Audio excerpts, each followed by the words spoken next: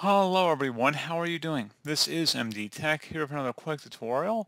In today's tutorial, I'm going to show you guys how to transfer all emails and contacts from one Gmail account to another. So this should hopefully be a pretty straightforward process here, guys. And without further ado, let's go ahead and jump right into it.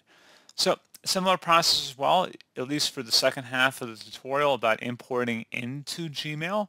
So if you're using Yahoo, Hotmail, or AOL, or another mail client, you should be able to import it in as well. So I'm going to show you guys that will be the second part of the tutorial.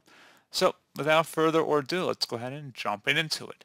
So all you have to do is select the setting icon up at the top right. So go ahead and select the little gear icon and then select See All Settings. Select Accounts and Import.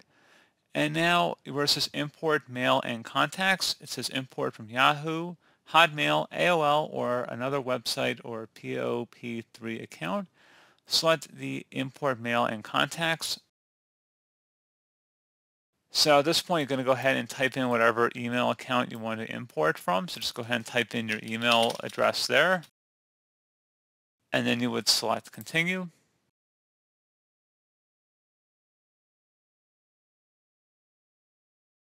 And then you have to go ahead and select Continue in here.